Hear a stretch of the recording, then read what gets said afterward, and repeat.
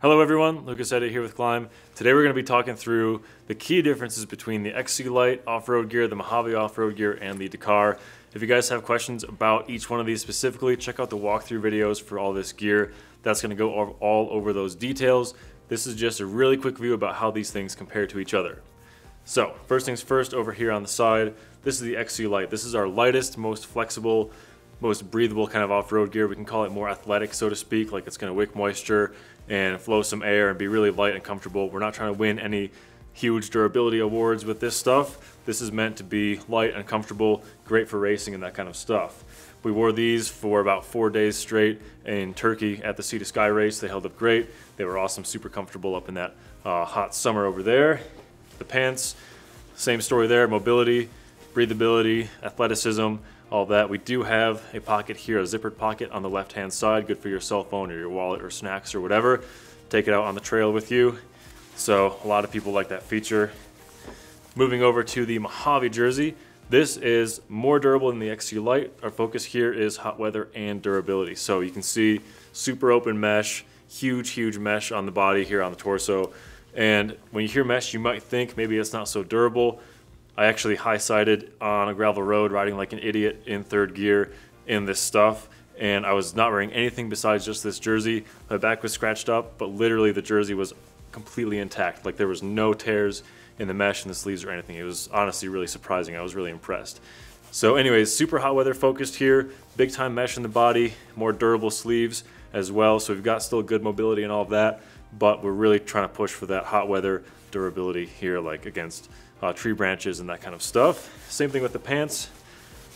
This mesh here is actually from the street side of things, from that line of our motorcycle products, from the Induction series, Induction and Induction Pro. So it's literally like street ready mesh right here in the body. So it's really durable, flows a ton of air, really solid pants. These are my go-to summer trail riding pants. I'm a big fan. We've got two pockets total, one pocket on each side.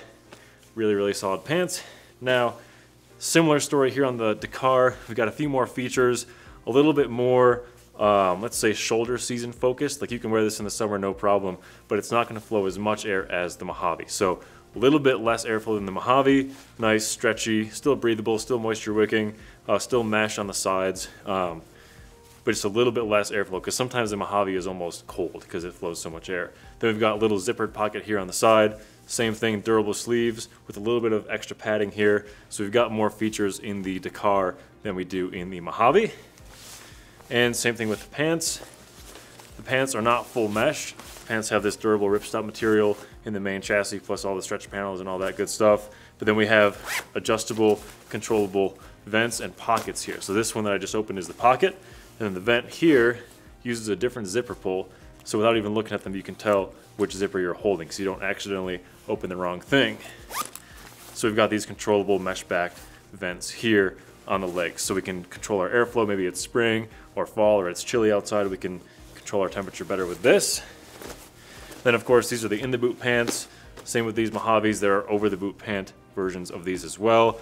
Those pants you can put pads if you buy them separately in the hips and in the knees. So to sum everything up, on the XC Lite, we've got a big focus on mobility here, lightweight, being streamlined. With the Mojave, we've got a big focus on hot weather plus durability. On the Dakar, we've got a big focus on a few added features, plus some more temperature control for not necessarily the hottest days out there. So that's the whole lineup of off-road gear. If you guys have any questions, hit us up in the comments. Make sure to find us on Instagram, Facebook, and YouTube. Subscribe, like, follow, all that fun stuff. That's all for now. Thanks for watching.